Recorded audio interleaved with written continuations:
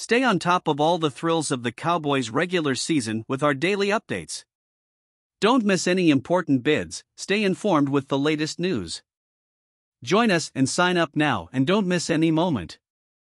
It's been a busy past few days for the Cowboys as 2023 NFL free agency got underway last week, and they're not slowing down at all. In fact, they have made 4 significant signings in just one day. The Cowboys have agreed to terms with Dante Fowler, a rotational pass rusher, on a deal that will keep him in Dallas for the 2023 season. Fowler had a resurgent season last year under head coach Mike McCarthy.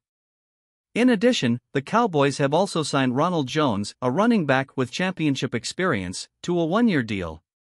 Jones spent his first 4 seasons with the Buccaneers and won 2 Super Bowls, one with the Bucs and the other with the Kansas City Chiefs. He brings depth and experience to the running back room. The Cowboys have also added offensive line depth by signing Chuma Edoga to a 1-year deal.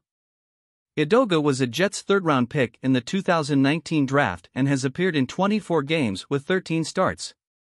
Lastly, the Cowboys have brought back Rico Dowdle, who spent his first 3 NFL seasons in Dallas as a worthy backup running back.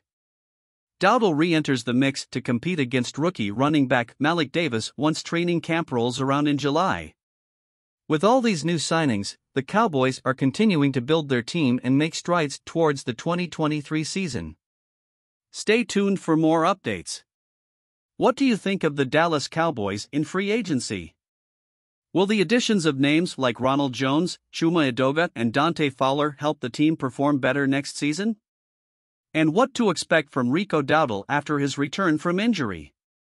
Leave your opinions in the comments and we will look forward to the start of the season.